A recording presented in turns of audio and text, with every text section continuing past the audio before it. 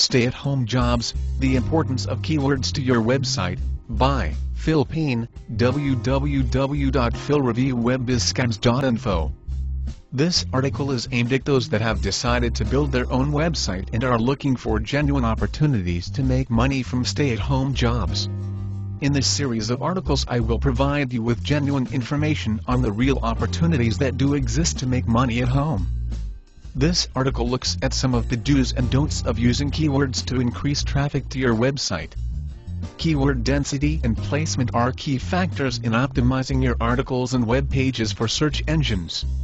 You have to place your keywords where they will be detected and recognized as keywords by the search engine spiders, so that your article will get a high ranking when someone searches for that keyword. What is a keyword? A keyword is a word or phrase that is placed in your article a number of times. When the search engine spider sees a word or phrase in several locations within your article, it will determine that your page may be useful to users that search for such a keyword. Do not over-optimize your articles. Please note that it is possible to over-optimize your articles for particular words. This is known as keyword stuffing.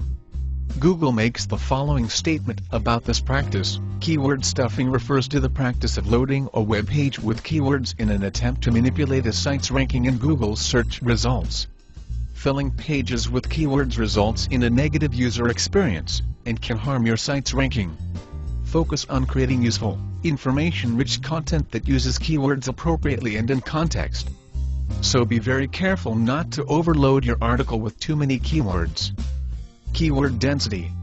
Keyword density is how many times your keyword is placed in your article. For example, if you want to achieve a 4% keyword density in a 400-word article, you will need to have the keyword in your article exactly 16 times. Everyone has their own views about the optimum keyword density. You will have to determine which density is best for your articles. As long as you don't over-optimize and you are making sufficient profit from your rankings, then you can choose whatever keyword density you like. Keyword density spread.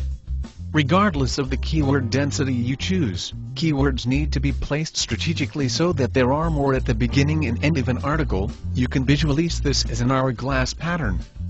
Placing keywords in the right place and having the right number of them will greatly improve your chances of getting well-placed search engine results. Good results means more traffic should translate into more money. Keep working at it. I wish you all the best with your stay-at-home jobs. Internet Marketing Mentoring Course normally $1,995, currently $1. See www.philreviewwebbizscams.info.